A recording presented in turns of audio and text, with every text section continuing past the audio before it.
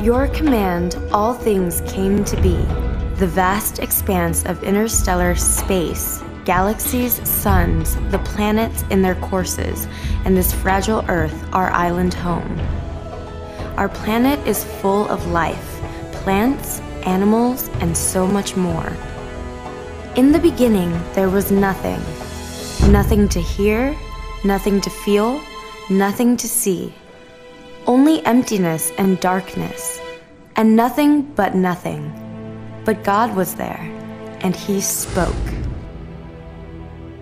God hovered over the deep, silent darkness, and whatever He said came to be. Let there be light. Light shone in the darkness. God called the light day, and the darkness night. You're good, light. You're good, darkness. And they were. I will fill creation with sea and sky. And a great space opened up, wide, deep, and high. Sky is good above. Sea is good below. So God created sea and sky.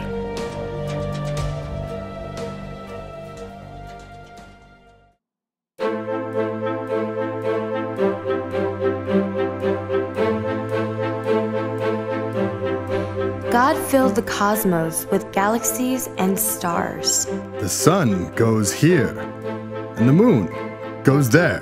Whizzing into the darkness came fiery planets, and God put them into being. Mercury, Venus, Mars, Earth, Jupiter, Saturn, Uranus, Neptune. God made evening and morning on earth with the moon and the sun. God saw the universe was good. I have more ideas for Earth. And God created more. He created places for life.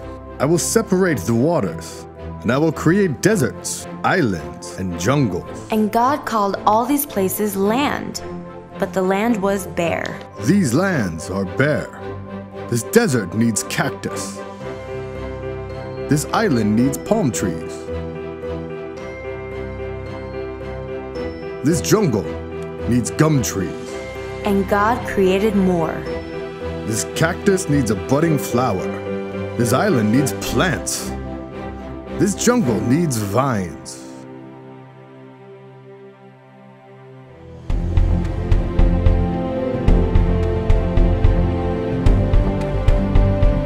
God saw the plants and flowers were good, and He created more. Sparrows, eagles, penguins, ostrich. The birds are beautiful in the sky. Then God spoke again. I will fill my seas. Dolphins, seals, fish, sharks, turtles, penguins. I love the birds of the air and the animals of the sea. But my lands are bare. And then God spoke. Rhino, dinosaurs, alligators, gorillas, ostrich, giraffes, lions, kangaroos, elephants, camels, lizards, snakes. God loves His creatures and saw they were good, but He wasn't finished. I have birds for the air, fish for the sea, and animals for my lands, but I have one last creature. God's idea was big, and in His likeness. His last creation would share everything He made. From the primal elements, God brought forth the human race, giving us reason, memory, and creativity. God created His own children and made Earth their home. I created stars in the sky, fish in the sea, and now I want to fill the land with my children.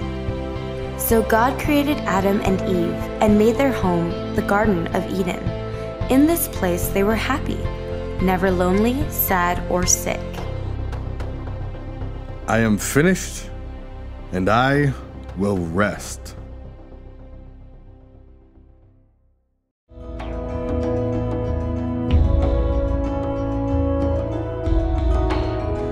After God rested, He shared His creation with Adam and Eve. These are my lands. You can play here. You can swim here. You can climb here. Adam and Eve were happy and knew that God loved them. I have one more thing to show you. You can enjoy all you have seen except for this tree. Eve, what is that creature? Oh, remember we named that creature Snake. Doesn't he know that tree is forbidden? Snake, what are you doing? This tree is forbidden. Didn't God tell you that this fruit will make you happy? One bite will make you just like God. You will know everything. I'm not sure, Snake. How do you know? This is the tree of knowledge. The fruit of this tree will make you just like God. Eve wanted to be like God. She had forgotten that she was made in His image, and He had given her everything she would ever need. Adam, I brought you this.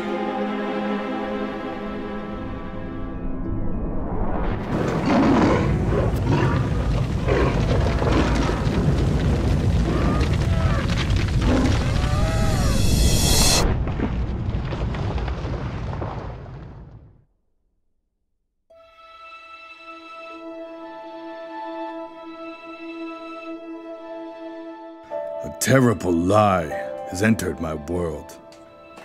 It will never leave, and it will hurt everything. Adam and Eve were now frightened, and so they hid. Adam? Eve? Hello? Where are you? We're hiding. We are afraid. You ate the fruit. Eve made me. The snake made me. God's perfect creation was now tainted. Hearts would break, creation would groan, and the earth would not be the same. I have made clothing for your backs and food for your bellies. You can no longer live beside me in the garden. In most stories, this would be where we say, the end, but not in God's story. I love you. One day, I will do battle against the snake and get rid of the sadness you let in. I will come back for you. And one day He would come back, but not as knight in shining armor, but as a babe, born in a manger. He would be the Prince of Peace, our rescuer. He loved the world so much that His love would be found in the glory of the cross. Our rescuer has come and will return.